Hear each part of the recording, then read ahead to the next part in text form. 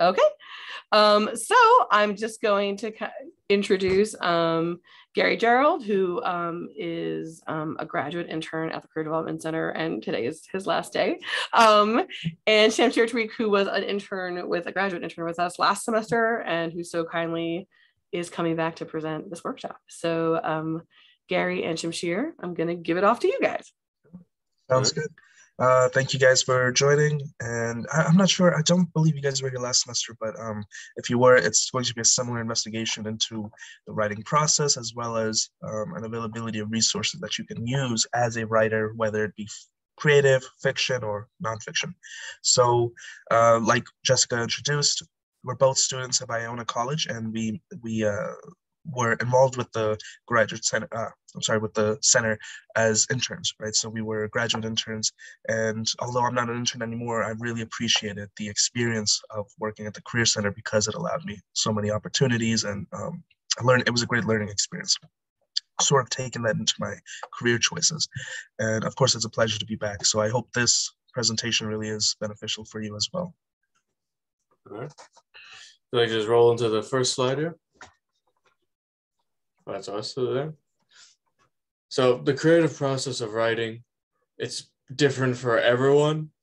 They're going to be applied to, as Josh said, pretty much any kind of writing you're doing, be it creative, nonfiction, even sort of business-oriented writing, but we're focusing more on creative and nonfiction. But for me, those areas can be broken down into three general creative processes, which is exploration of the work, researching the work, and cutting the work. This isn't linear either, as I always stress. This is an ongoing process. It doesn't happen in any order. It's once you get into it, it's very, very organic. Sorry to interrupt.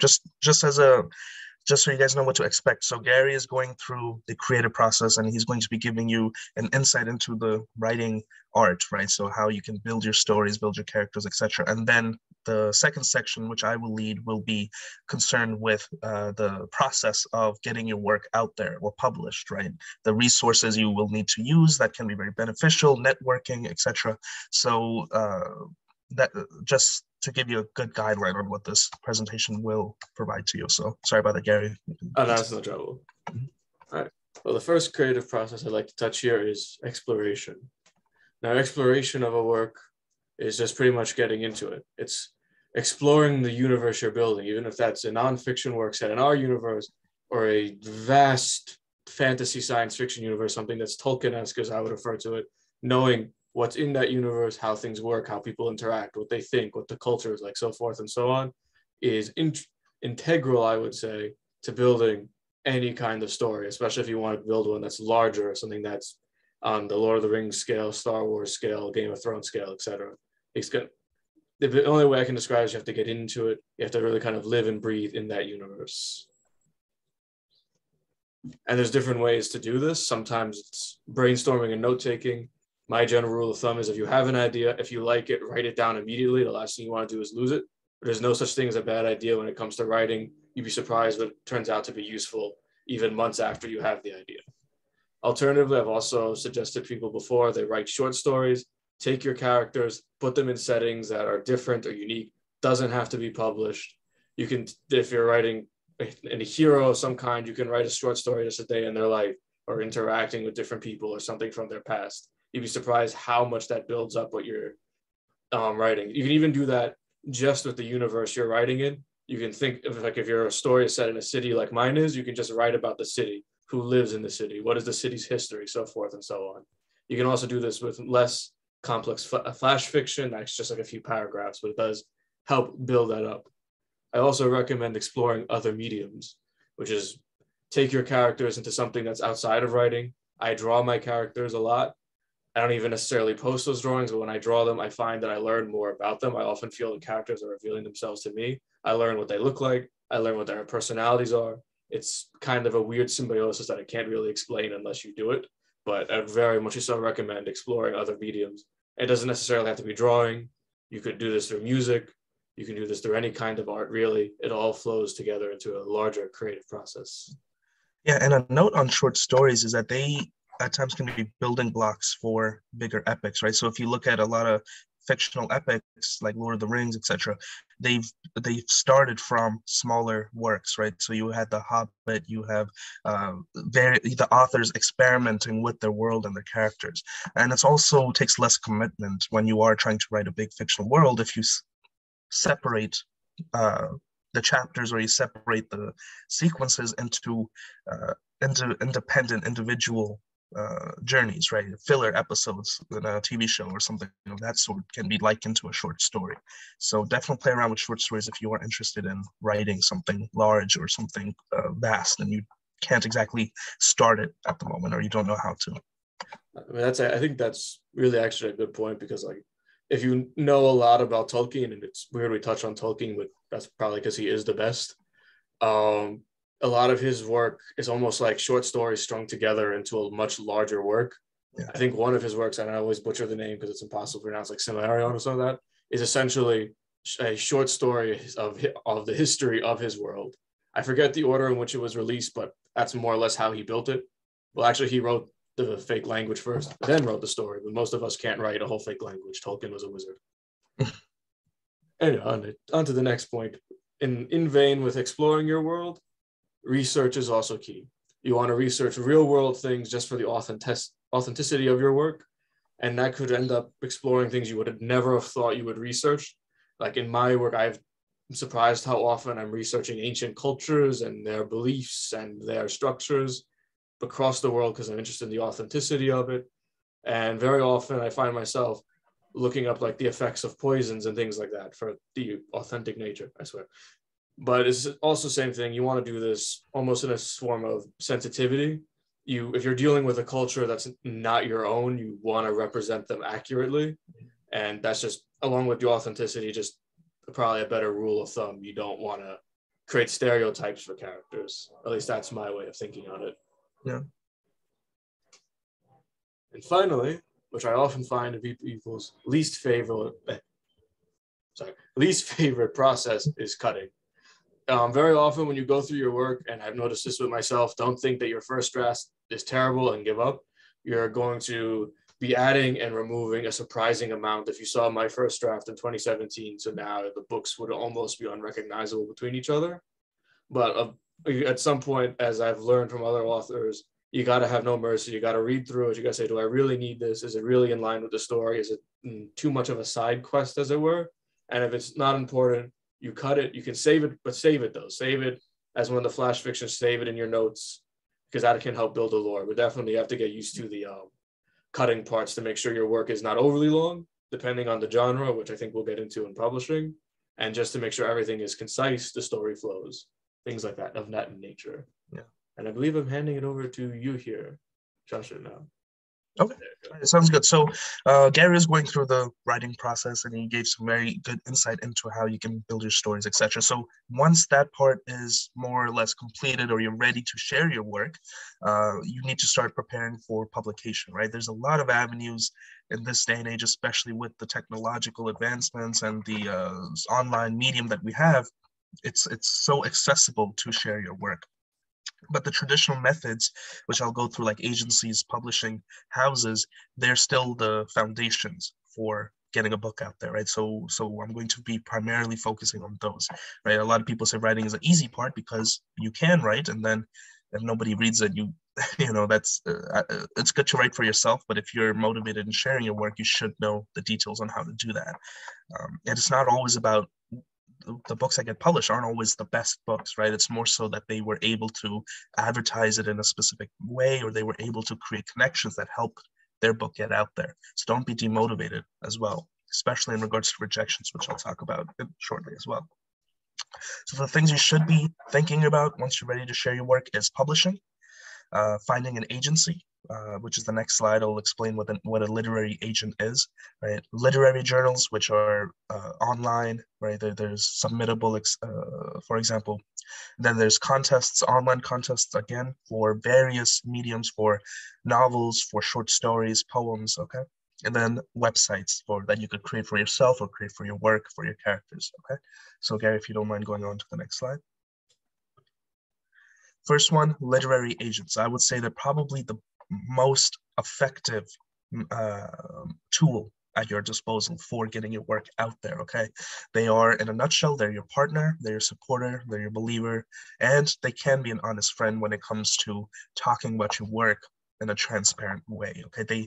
They are, the reason I say partner is because they only choose authors or writers that they like the work of, okay? And that's a successful agent, is someone who has a dedicated genre or a dedicated style that they work with.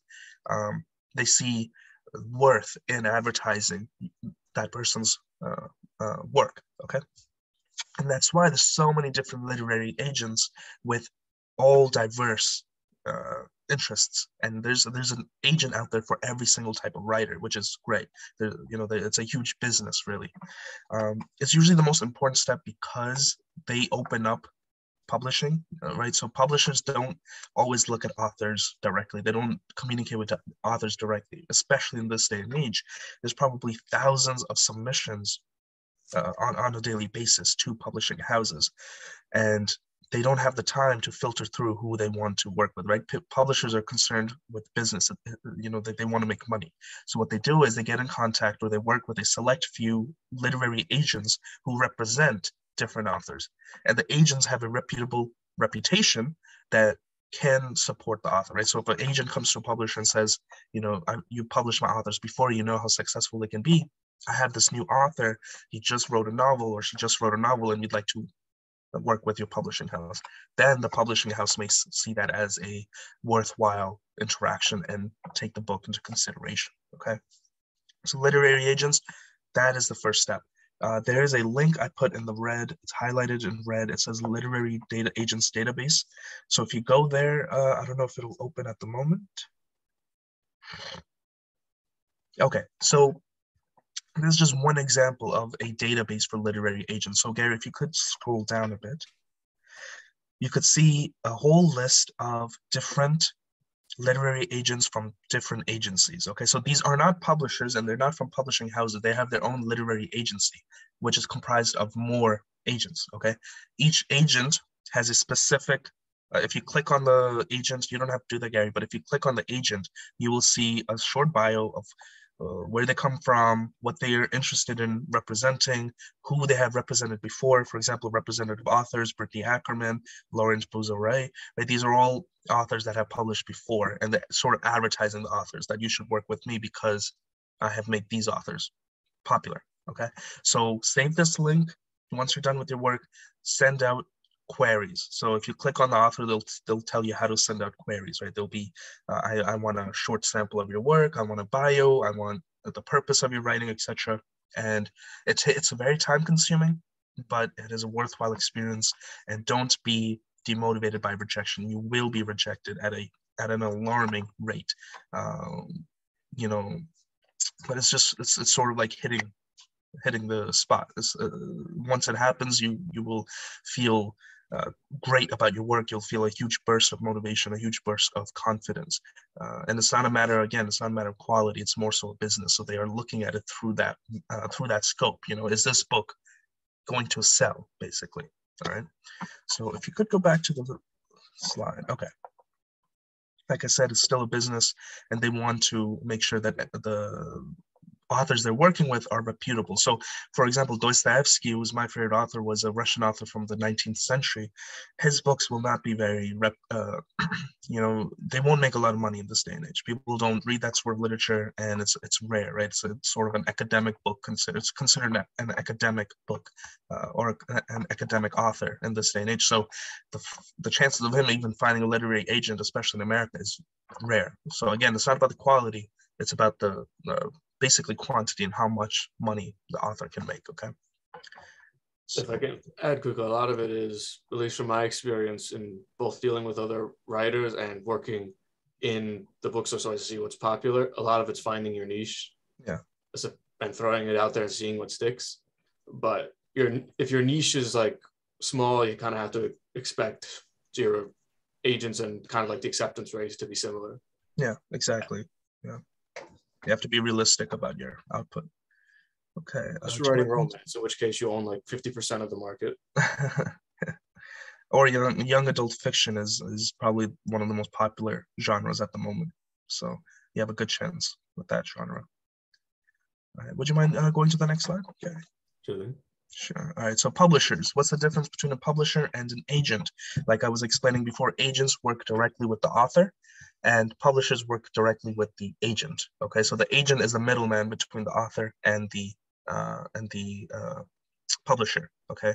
The publisher doesn't always want to deal with the author actually, because they consider the author to be too eccentric sometimes, right? Too erratic. They want control over the work, whereas a publisher is concerned with how they can sell this work. Okay, so they work through the agent in that way. All right.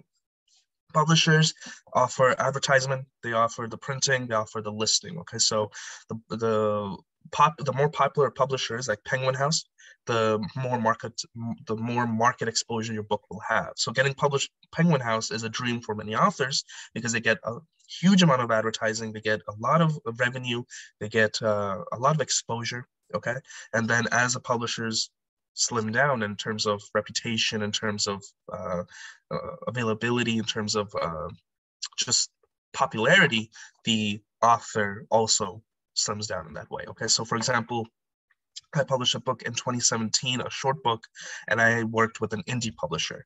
Indie publishers are publishers that work directly with authors. So that has a lot of disadvantages, okay, and a lot of advantages. And the advantage is that you can work with, you can get your book out there without getting an agent. A disadvantage is that the indie publishers are packed with authors. They're packed with a lot of authors and they don't have a specific genre that they work with. So they accept basically everyone who they think the book is a good quality, okay? They have limitations in advertisement because they put so much money towards basically advertising themselves, okay? And it's just not as much exposure. So when I published the book, it was with an indie publisher called Black Rose Writing. They didn't have basically any money for advertisement except for the website.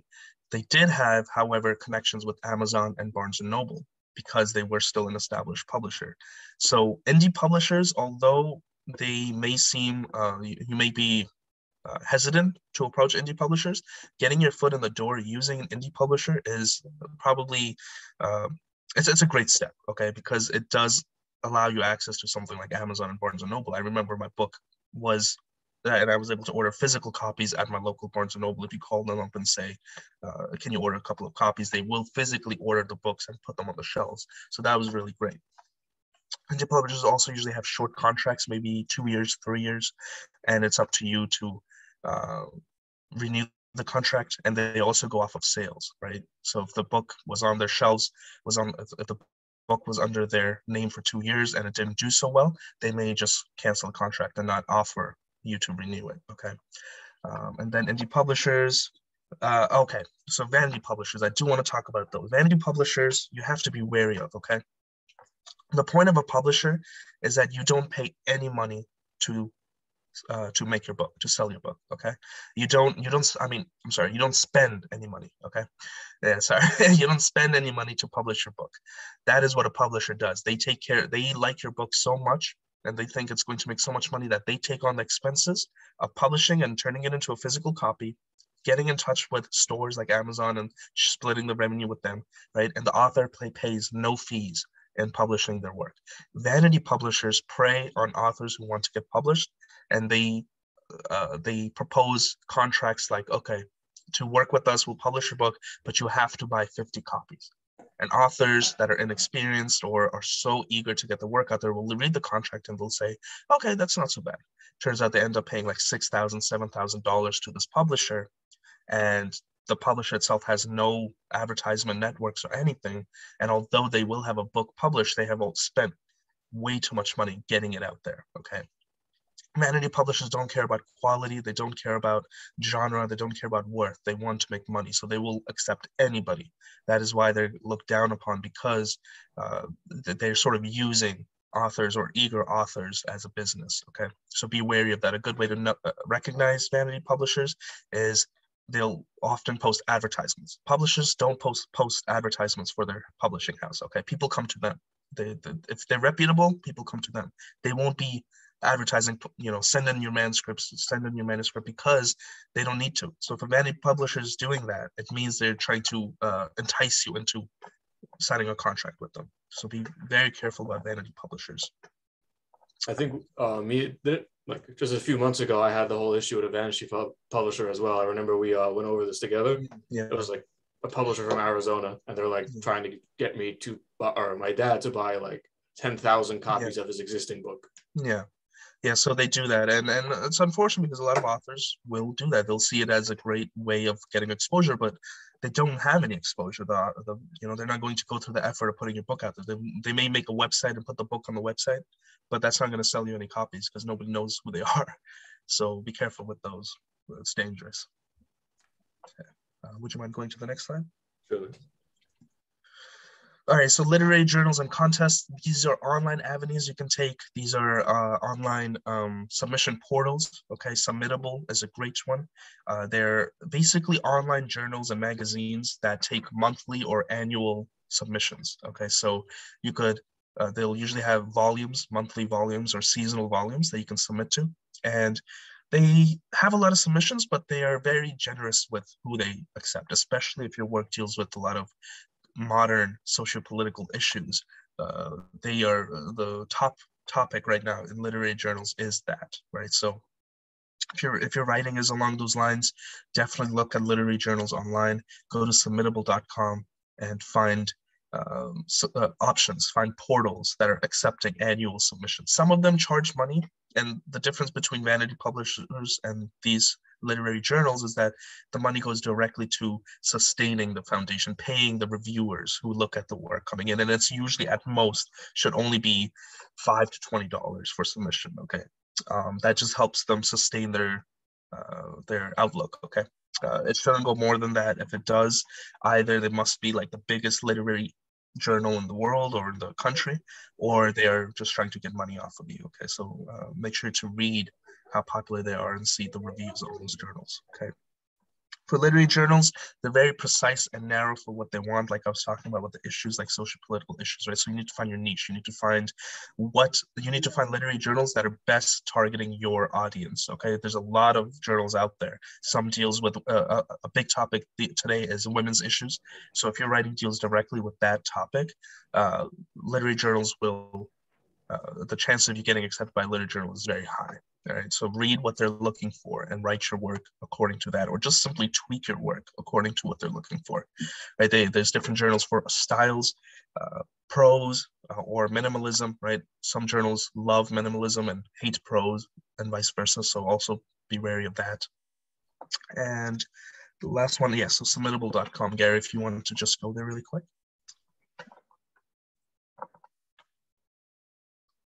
Oh, okay. Well, yeah, last semester I was able to sign in, but basically once you sign in, it's I would say a database or a database for various submission portals. Okay, different journals are opening up submission portals to their contests, and you could just filter it down if you want to submit 2 poems, if you want to submit short stories or novels, it'll filter down, and you could also put no fee. If you don't have any money, they'll give you free alternatives, that journals that aren't asking for fees for submitting to their journals, right?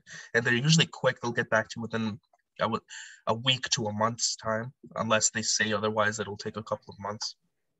And it's just a good way of practicing your submission skills, your tuning your work, right? They'll give you, some of them give feedback, which is amazing.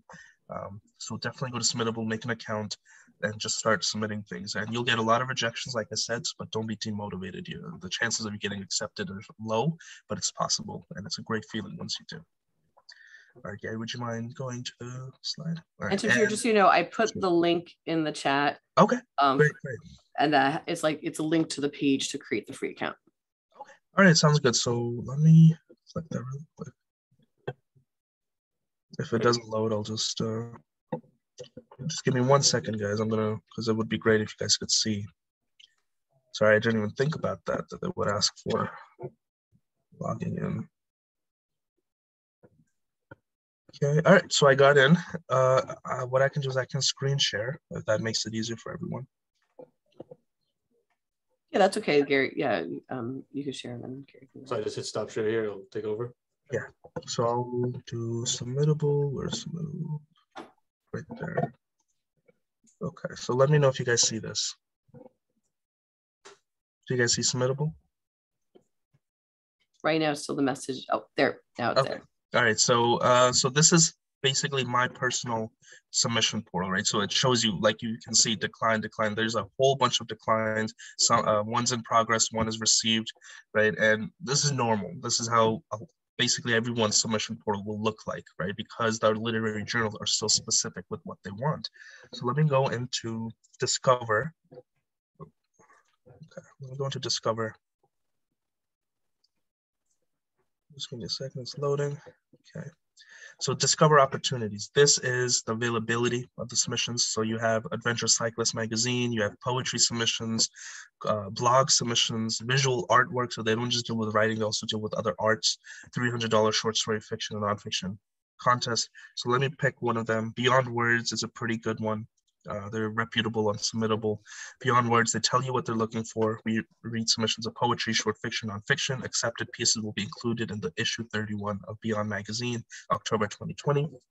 Submitters will receive 3 complimentary digital copies of the magazine, of course, and sometimes there's even prizes for the top 3 submissions. Click on it. Let's say you want to submit there. Just give me a second. It's loading. Okay, so you just want to submit there. They'll ask for the title of your piece. Like I said, $15, which is sometimes a normal submission, especially because Beyond Literary, it's a pretty popular submission portal on Submittable, probably one of the biggest. So title of your piece, work, they allow you to submit up to 3 poems or a story, and then a short bio for who you are and your work as well. Okay, so definitely save this link. It's very important, and it helps with a lot of different things. So Gary, actually, I'm going to give you the control back. Just give me 1 second. How do I stop sharing? I just the red button. Okay, stop sharing. Okay, there we go. So Gary, if you want to continue. All right. And then websites, create your own personal websites, not so much for exposure because the chance of somebody coming across your website is low, but for your submissions. So a lot of like Beyond Words, they may ask for personal websites so they can go, especially agents love this. Agents will ask for your personal website. So when you create a personal website with your different works, your pictures, your history, writing history, agents who are interested in your work may want to go to that website and see what else you offer, or your foundations of your writing identity. There's a lot of different avenues you can go. There's Wix site, there's Google websites, right? So whatever's within your budget and to your style, I would say go that route as well. Create a website, and don't publish entire manuscripts only because you also want to make money, and nobody's, you don't want to put it out there for free. You don't want to just leave it out there because people will take it, and it's also intriguing, right? So if someone really likes work, they'll have 3 chapters, but if they want to read more of it, they may want to buy it, right? So you don't want to put everything out there for free. And all right, you could go to the next one. I believe that may end my section, but let's see. Okay, yeah, so these are just the resources. It includes everything we've talked about, Submittable, the database, literary database, okay? So everything that you need will be posted here, right? So world building, for example, what Gary's talking about. And if Gary, if you want to go again a little in detail through World Anvil, which you did last semester, I think that was really helpful as well. So generally speaking, I have all of these are tremendous tools, but these 2 in particular are probably the most in-depth, which is World Anvil and Storyblocks. I'll show you both. We're going to start with World Anvil here. So World Anvil, for those of you who have ever tried Dungeons and Dragons, originally it was a tool for Dungeons and Dragons. But as time went on, they expanded into this just unbelievably powerful tool for authors. It lets you make profiles, Wikipedia-esque stuff, like as you can see on the corner here. You can have the stats, overviews of the characters. And what sticks out to me more than anything else is it allows you to make interactive maps. Now, this can be useful for yourself for writing. So you can, as I said, like for me, the city is a character in my story. I'm very into the city. The more I learn about the city, the more I want to write. So having a tool like this where you can see the country, the city, the state, the village, whatever, and not just see it, but also add like these little points of interest, which themselves can link to the articles about places, characters, or events, just helps the overall quality of the work, makes it feel more real, and just like it helps you get into the universe, as it were. It makes the whole idea of it not seem unprofessional, not seem like a fan fiction. It makes it a serious work. Yeah. So it looks fun too, creating your own world and experimenting with it. It just seems like a fun thing to do. Similarly, and I've seen this used to great effect, is another website called Storyblocks. This is something I discovered recently. There's a guy on YouTube, I think his name's like Austin McConnell or something like that.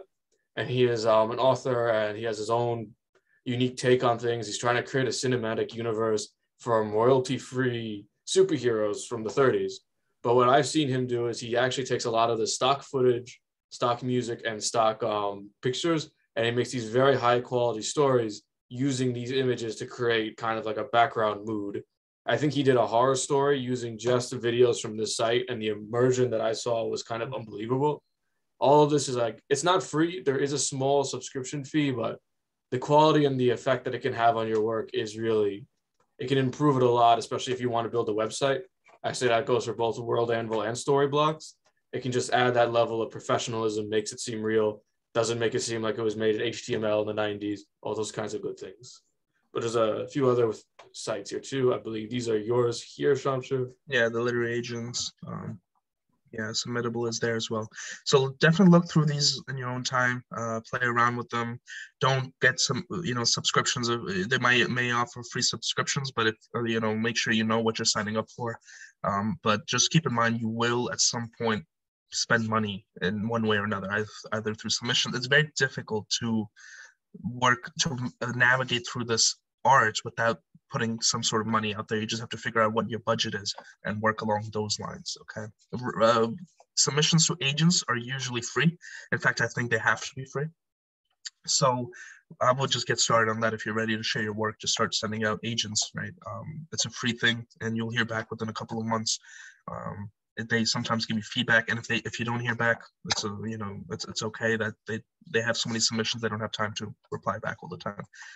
So don't get demotivated during this entire process. Just honestly, this is what we do as writers.